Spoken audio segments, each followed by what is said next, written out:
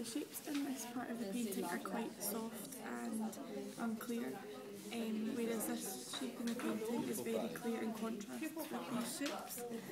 I think the artist has used watercolours to paint the painting. The image is a river scene, I think. The colours used are very bright and eye-catching. And there is some contrast between the reds and the lighter colours. The artist has used all the paper and there's no white spaces left. I think the weather is quite mild.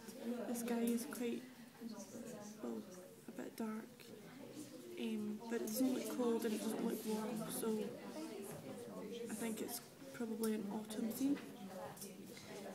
The river looks quite fast and busy, so I think that the sounds of that would be loud. I think the painting itself is very busy and there's lots going on in it, so I'm a bit I kind of dislike that aspect of it. However, I do really like the colours because they all work well together, especially this background. It really fits with the colours, especially how the sky sort of blends with the river.